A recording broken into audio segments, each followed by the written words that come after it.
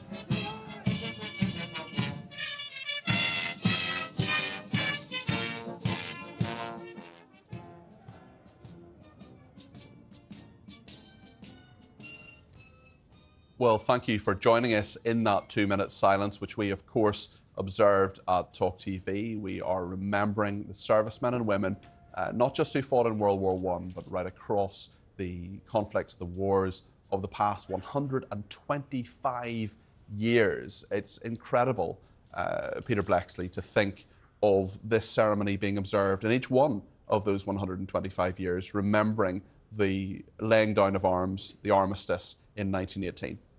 I lost many family members during both conflicts, so of course they're never far away from my thoughts, especially on today and tomorrow. What I really wanted to see was images from Hyde Park Corner, because I'd like to see how many Palestinian flag-waving people gathered at Hyde Park Corner fell silent for a minute or two. That would have really interested me.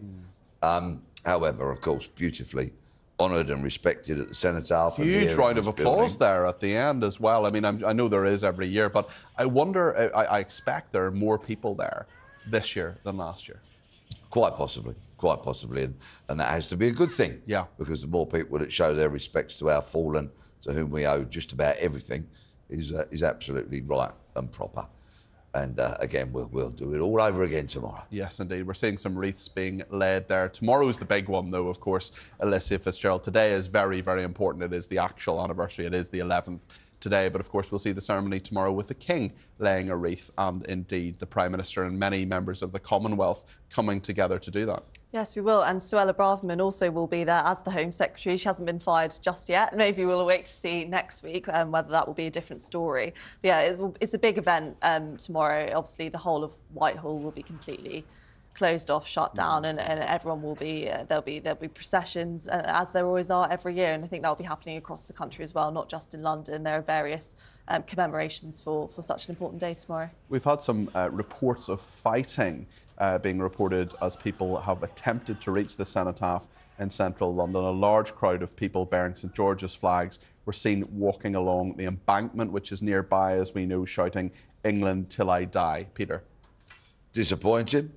It'll be very interesting when we see the papers and the images that TalkTV gathers for later on today or for tomorrow, to see whether we see any of this two-tier policing that Suella Braverman's spoken about. I wonder how that group of people with their St George's flags are being dealt with by the police, as opposed to anybody who causes disruption at the pro-Palestine march. It'll be very interesting to see. We'll keep a very, very close eye on that, of course. And we're hearing that there'll be even more officers tomorrow, Alicia, 1,300 officers right across London as well. And protesters who diverge from the agreed route from Hyde Park face a fine of up to £2,500. There's quite a lot of incentives for them to obey the law anyway, but there does seem to be something of a crackdown. There is, and I mean, I really don't envy the job of the police this weekend. It's a massive task. I mean, just controlling that amount of people is going to be a really, really big ask, especially when the police are already struggling at the moment in terms of their numbers, in terms of funding and all of these things. So it's going to be a massive weekend for them. And I think that the issue that they are faced with is a lot of the responsibility is passed to them. You know, we still don't have an exact definition, this issue about what extremism is, for example, in the government, and what words can be used and what words can't be used. The police have a massive role to play there in deciding. It's very tough for the police, isn't it? Because they've got to interpret the law, they've got to enforce the law. But, I mean, is it clear, Peter Bleksley? Do they know what they're enforcing? You just used two words next to one another, interpret and enforce. Right. It's actually the police's job to enforce the law.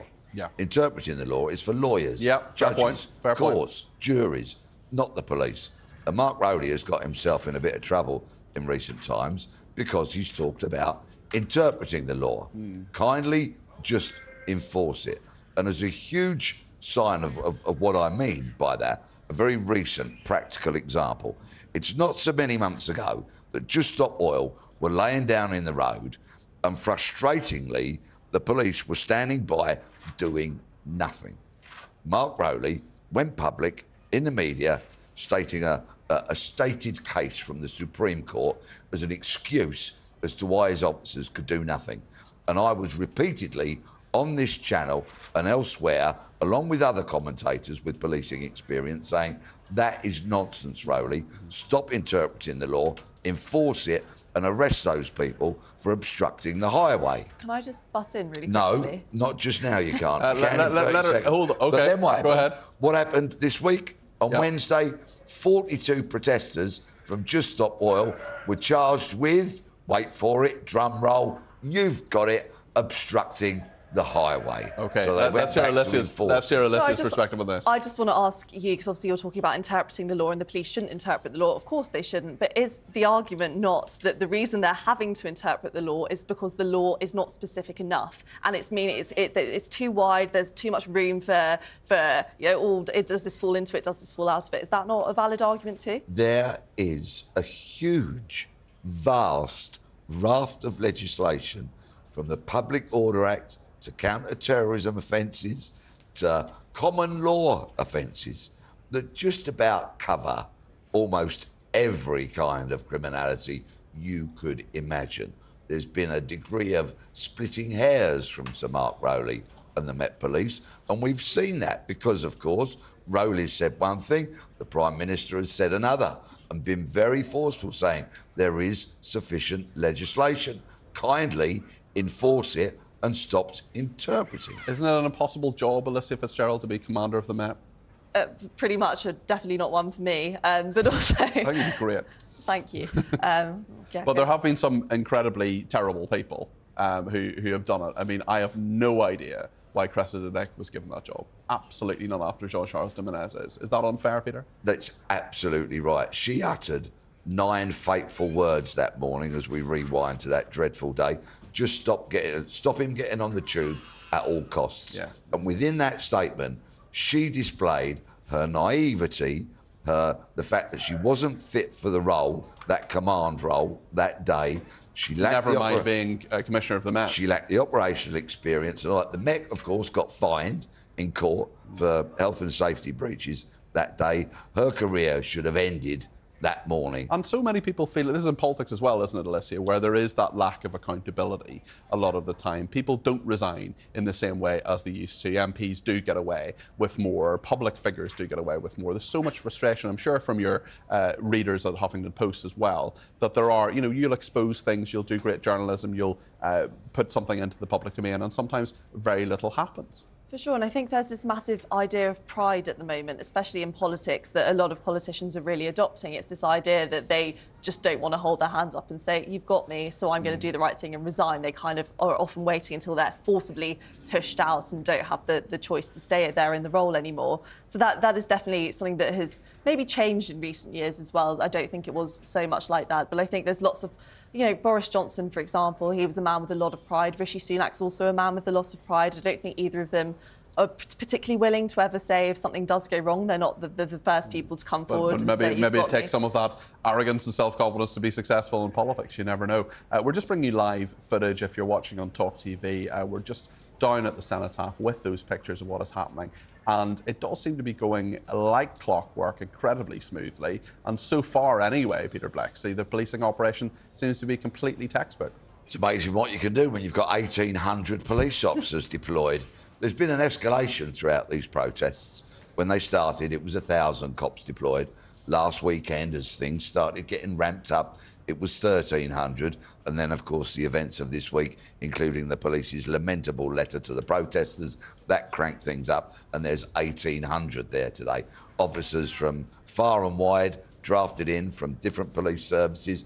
What I would be very interested to know, and perhaps a journalist will do a Freedom of Information Act application on Monday, is how much of the previous 5 Saturdays pro-Palestinian demonstrations cost to police. I bet it is a king's ransom. And when that figure comes out, Alicia Fitzgerald, there will be so many people annoyed about that, won't they? Look, we've got a police protest, we've got to allow protests in this country, but clearly this is something very different from what we usually see when there is some sort of protest. Of course, that's because of the timing of the protest. Obviously, if this was just a normal Saturday, not marking such an important day in history, then it would obviously be a different story. But I think the trouble is when we start questioning how much money is spent on the police to man protests like this, it then leads to a wider debate about the freedom to protest in general, and you know, how stringent can you be? Because obviously British people have the right, the democratic right to protest, and if people start complaining about the funding that's being put into that to make sure it's all safe, it then treads a line about the rights to protest in general.